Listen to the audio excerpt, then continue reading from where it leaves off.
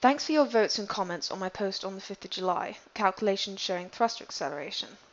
I've made this video of an aerodynamic model to show what can be done with the thrusters after getting some really useful comments from my earlier post. There seems to be some confusion about what might be possible. Feel free to comment on this video directly, but you can also comment on the Tesla Motor Club forums. It's useful to remember Elon's Twitter teasers for the Roadster SpaceX options. They're on the screen here. I'll compare the model with his tweets at the end of the video. There are three things that are creating the Tesla's grip on the road. The mass, carefully sculpted aerodynamic surfaces that push the car down onto the road, and these mysterious SpaceX thrusters.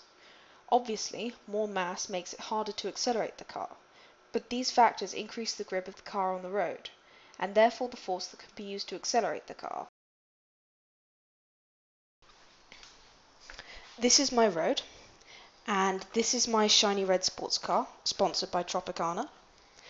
I've cut one of the walls out on the inside and replaced it with this panel, so air will come out of vents on the side, the back, and the front.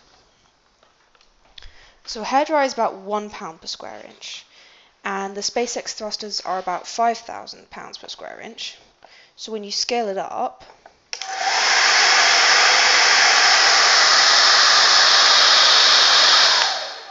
should be able to lift a lot more than a piece of paper.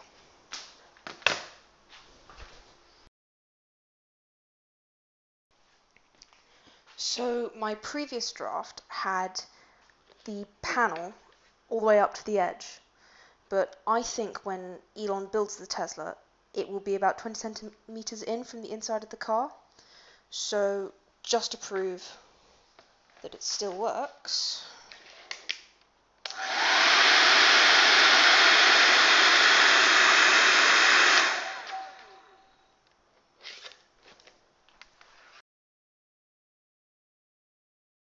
so the same process that sticks my road to my car also sticks my road to my kitchen bench. So I've just put some pencils underneath to stop a vacuum being created. We can see the same effect here. Watch how 5 atmospheres of steam affects a candle.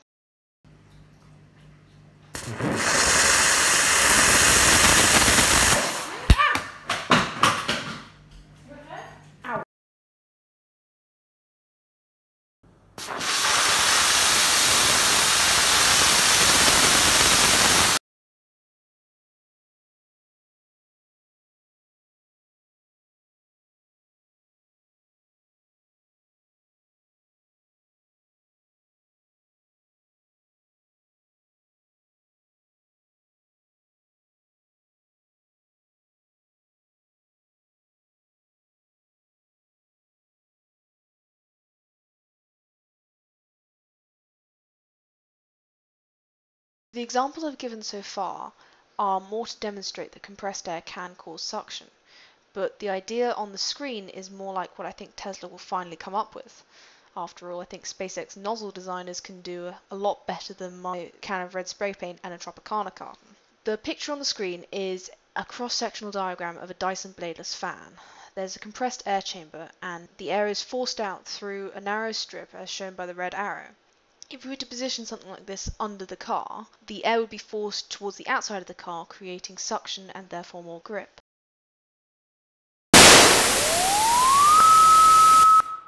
Elon is recommending that the thrusters aren't used in built-up areas.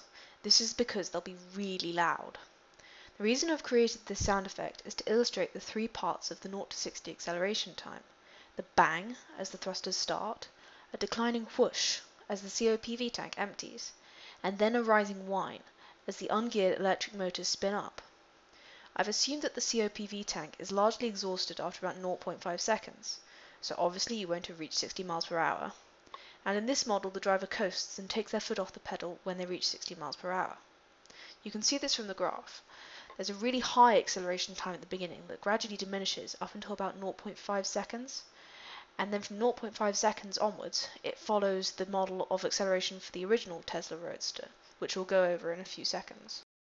At the end of this video there's a more detailed analysis of the model, but for the moment let's just make simple comparisons of the 3 cars. The blue line is for an ordinary car that doesn't have sophisticated aerodynamics. With a big engine and constant power control to stop the wheels skidding, this car gets to 60 miles per hour or 27 meters per second in about 2.75 seconds. The coefficient of friction is therefore 1, because approximately 1 is the coefficient for rubber on concrete, and so thrust forwards is approximately equal to force downwards, the weight of the car. Take a look at this summary of 0 to 60 times for about 650 cars. You can see there's a definite tide mark at about 3 seconds where all of the ordinary cars are. However, I haven't been able to verify the amazing performance of the Nissan. It looks wrong.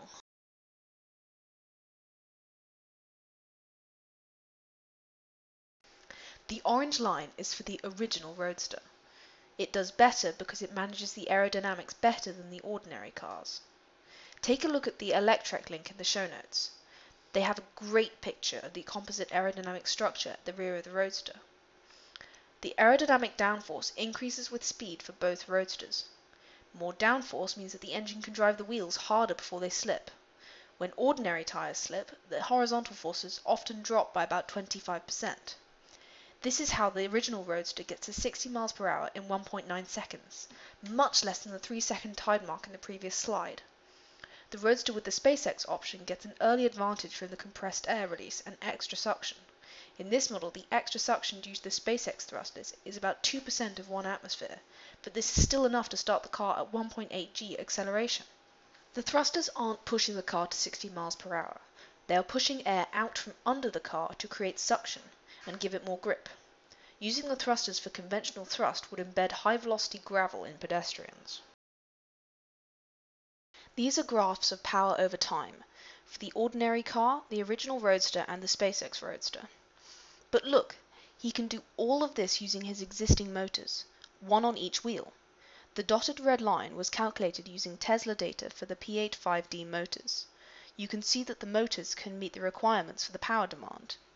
The other way to look at this is that he needs to have 4 motors. He has already been experimenting with this to prevent jackknifing in his semi-trucks. Gen 3 suggested the car could have pirouette mode by controlling all 4 wheels independently.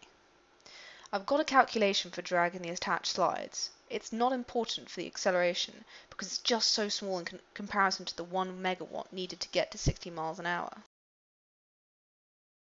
So I can totally imagine this car in a James Bond movie. James Bond is driving at 250 miles an hour.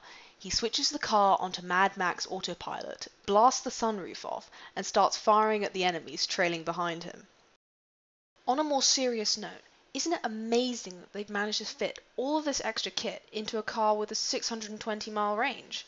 They've got the 4 motors, the compressor, the hot air cooling radiator, possibly the cold air expansion radiator, the COPV air store, and they've only taken out 2 of the seats to fit all of this in, so it's possibly the batteries that are the big technological revolution here. Finally, at the beginning of the video, I said I would compare what we've gone through to Elon's tweets. So he said we're going to have 10 small rocket thrusters, and I think this would be 3 on either side, 2 at the front and 2 at the back, and they'd be arranged, as he said, seamlessly around the car, and this would help with any high acceleration maneuver, braking, cornering, whatever you want, because it's giving you more grip. I'm using a 2% pressure drop.